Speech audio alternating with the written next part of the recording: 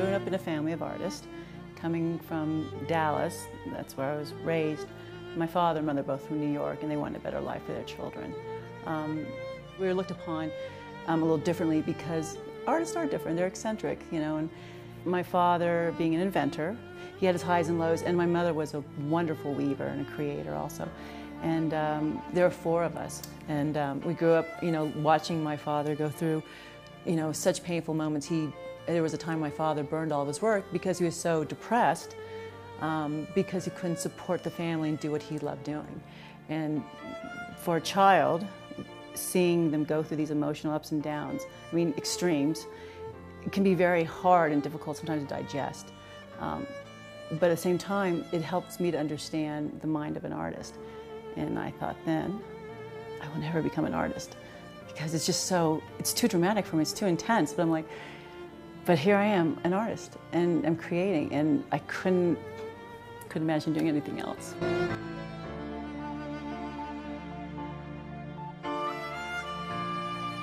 Growing up throughout the years, I would see great pieces of works, and I would say to myself, it's kind of sad in a way, because I would think, you know, it's going to be lost in time. And I just think, how can I bring them back, you know, in a way that people can see them in a new way? And I was always thinking this in my head, but I wanted to take what was inside here and put it out into the physical world. And that was difficult to figure out.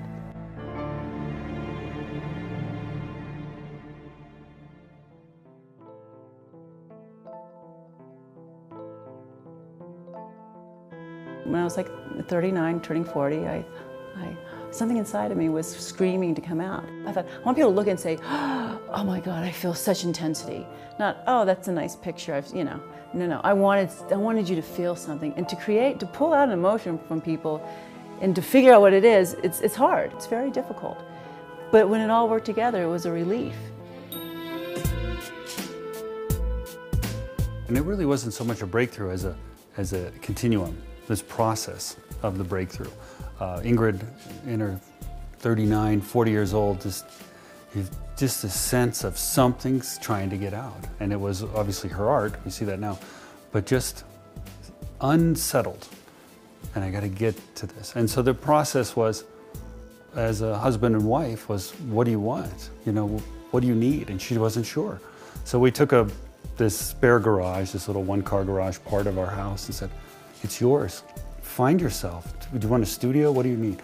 So she took this space and started experimenting out there and stayed up all night. And no, it's not, looking back, it's amusing, but at the time, it's pretty unsettling, you know.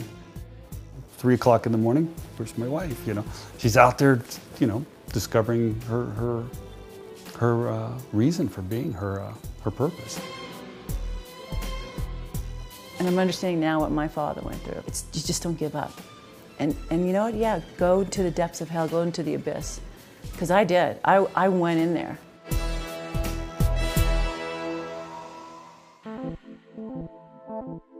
Taking the ideas from the idea to manifestation was difficult, as there was the idea that we're going to do this transparent layer, I want to show them. And she was talking it out, and we talked together about it. And technology and computers have some part of this. But it's a small part, and so we went through this trying to do back and forth, and eventually it came to fruition. And it was a long process, several years, literally, and a lot of things that didn't work. Art is about experimenting, and Ingrid constantly experimented. That's her great gift. Just trying and trying. This didn't work. Throw it away. These incredibly expensive materials, tens of thousands of dollars worth of materials thrown in the trash.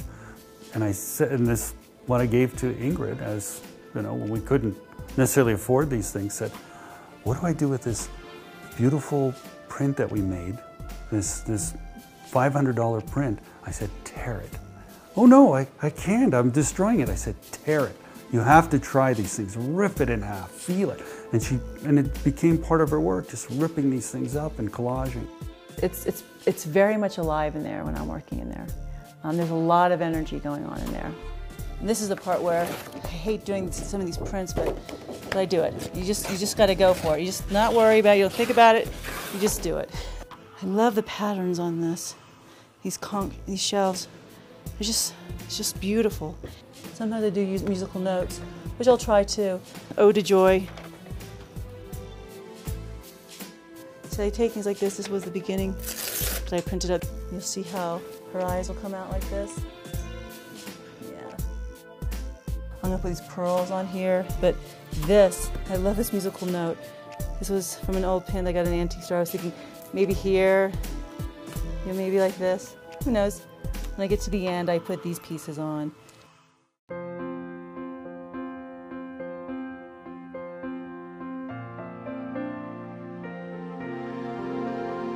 There are certain periods that I'm not drawn to, but the Baroque period, the Renaissance, the images of these people, I can't really explain why, but it speaks to me.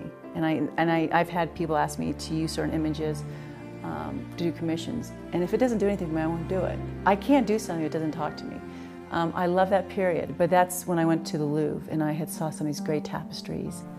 Some of these pieces, these paintings were just unbelievable. And I guess these tapestries and with all this going on, I thought if I could take images or take little details of these and use modern technology and bring them back and show them in a different way.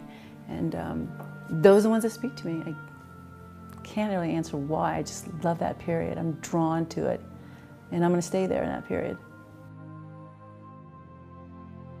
The most important part of this, and Ingrid said it very well, is taking these paintings and ideas and these images and these people that lived so long ago and bringing them back to life. And she said, how can I do this? And we talked about it and doing it in a way that they floated and that they were apparitions, that they were ghost-like, but alive to us in this illusion of time. We took the past and the present and combined them into art. And of course the first one doesn't work.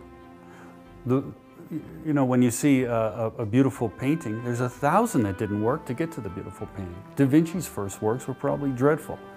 Something had to happen. How did you get there? You weren't born painting. So she did all this, and they're quite wonderful now. I was so exhilarated because I was like, this is what was inside. I got it out there. I was like, oh my God, okay, now I've discovered what I want to do. And all of a sudden I'm like, I'm driven to keep working. And I thought, I have my reason for being here. Renaissance imagery turns a lot of people off. But if you can take this contemporary imagery and combine it with Renaissance ideas and images, you have something fresh. And Ingrid has accomplished this like no other artist I've seen. And I have seen a lot of art, hundreds of thousands of images, literally. I'm not bragging about it, it's just what an art dealer does. Been at museums and the artists that I've represented. And she has truly come up with something new, and that's not a small thing. That's an extraordinary thing in the art world, when there's hundreds of thousands of artists that have lived and do live, and she's come up with something very exciting. And I thought to myself, I got to shape up and straighten myself up and just do what I was meant to do. And it was my gift to give this back. So it was, like I said, it was an obligation. It's a responsibility for the world to see this. And that's what I'm doing.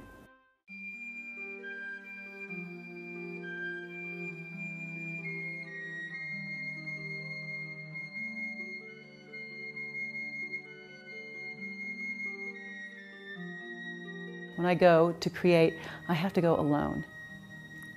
And it's a very lonely life. Don't think it's all great. And then I have to go into my studio, and then I have to dig down deep into the depths of my soul. And I have to take it out and throw it onto the canvas for the world to see. And that's very hard. And I do that a lot, because my work, I wouldn't have it any other way, but my work is very intense and very emotional. It has to be. And you know, I get exhausted a lot because so much comes out of me. Sometimes I wish I had a 9-to-5 job, a secretary, go to work, but I don't. I'm always experimenting and I'm always trying new things. But then once you learn what's right, I think, okay, that's great, but let's move on to the next thing. Those true artists, they think outside the box. From my first show, a collector came and he said, "You didn't go to art school, did you?" And I said, "No." He goes, "Because you've broken every rule that we teach." And I said, "Yeah, I did." My materials that I use, and I experiment with new things. I'm always experimenting with very high toxin things. I have my mask now and stuff. But how are you going to know? How are you going to know how are you going to know what's going to work and what's not going to work? So that's what I love too. I love this mad scientist inside me. I created a piece called Distant Shores Calling Me Back. And this goddess, I wanted to have her submerged in water. And I had to figure out what chemicals or what do I need to use to make her look like there's water flowing down. And then that's where I started out with some sample ideas and I try and see how it works. Now let me try it on my work. Okay, I figured that one out. Then I'll go on to the next thing.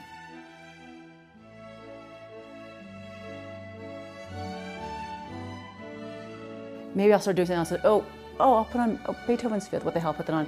Also, I'm like, okay, now I've got to go and I'll print up on archival paper. There was a movement in there that just filled me, and I thought, what drove him to create such profound music?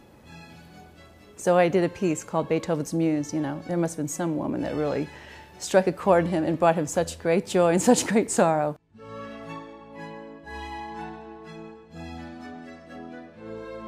I layered my piece with musical sheets, which I love. I love the Fifth and the Ninth Symphony. I love Ode to Joy, and I'll put those into my work.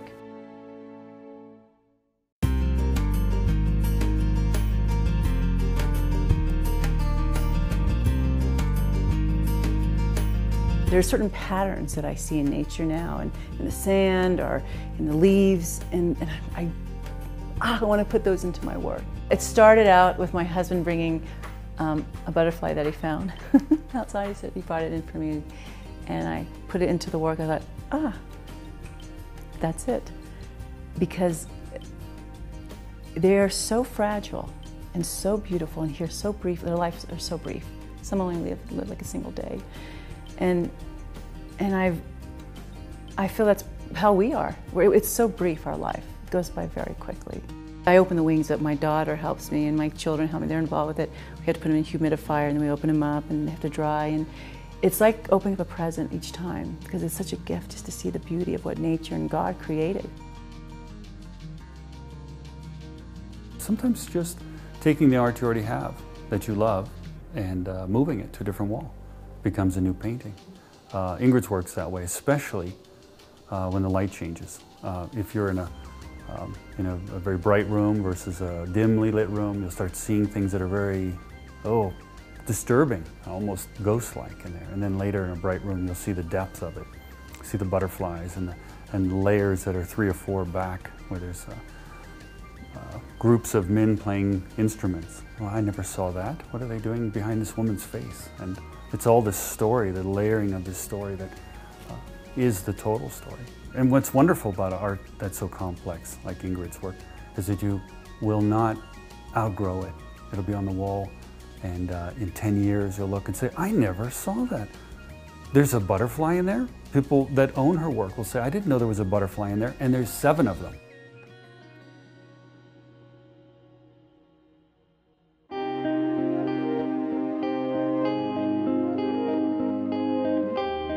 I've always loved the mountains. It's just the energy from it just feeds me. And I love, when I moved to this place, there was no house or anything. I walked up and I thought, oh my God, I could be here forever. I could set up a teepee and be here forever, because it's not about the house. It's about what I'm surrounded by. Because now I go for my daily walks with my dog. Thank God for him. He pulls me out of my studio, which I need to get out of sometimes, otherwise I'd go nuts. But it clears my head and it helps me to think about things. And I go back into my studio all refreshed. But it's nature. It feeds us in such a beautiful way. And I think I mentioned this before. It's just rediscovering again in a more profound way, and how the beauty of nature and how it interacts with humans. It plays such an important role for all of us. We're all connected. Everything's connected. And I'm putting the nature and the beauty of that into the work. We've been married for almost 15 years now, and it's, I'd say, the best ever in every way. Because when someone finds their purpose and expresses it, especially in art, they're fulfilled. Their purpose is being manifest. It's an extraordinary thing, and I'm glad to be part of it. I thank God for my family. They are the anchor for me in this world, because I would be out there up in the clouds. I would never leave my studio, because once I'm in there, I am gone. I am lost. And now I know that, oh, my kids will be home soon. I got to make a snack for them. I've got to prepare dinner. I've got to go do a load of laundry. I'm like, thank God I have these interruptions. Thank God I have these distractions. They are a gift to have. I need that. I think we all do as humans. We need to have interaction with each other. It's part of being connected. I love to laugh, and I have to have laughter in my life. And we all just have the best time. And as soon as Monday comes along again, I'm like going, okay, I have to dedicate myself to my gift.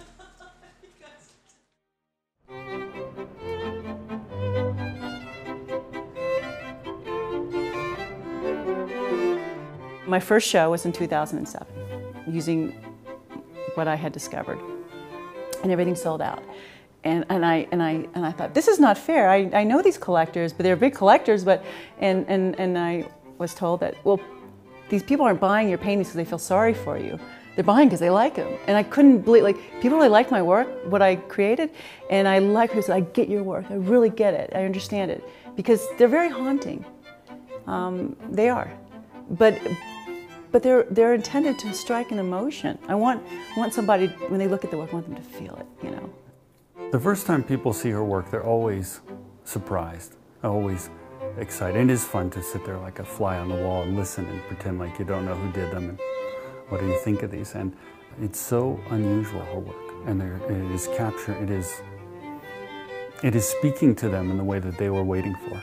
Oh, I love this imagery. I love the mystery of it. Every time I walk by, I see more. When people come to see my show, the viewers, whatever, they look at it and they start crying.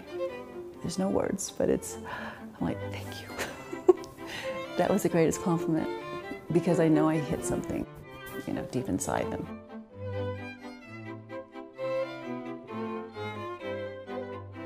When I'm done with it, I'm done with it. I want to let it go. I want to set it free. I've gotten through what I needed to get through at that time. It's like my diary. Okay, I'm done with it. Set it free.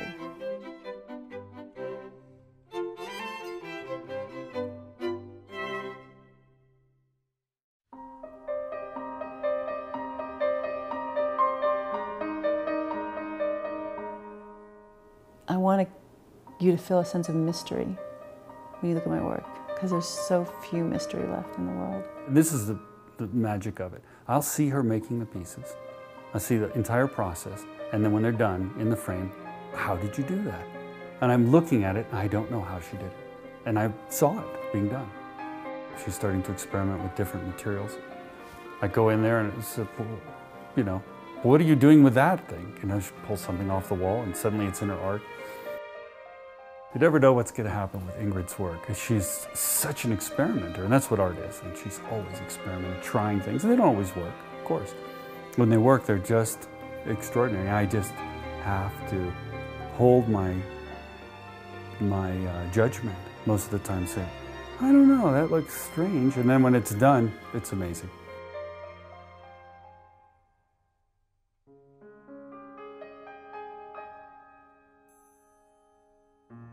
A part of my heart belongs to my paintings, because they're very emotional and very intense. It's sort of like I have like this, with relations with something bigger than what I am, something more profound. And I'm having so much fun with it now, and I have no regrets.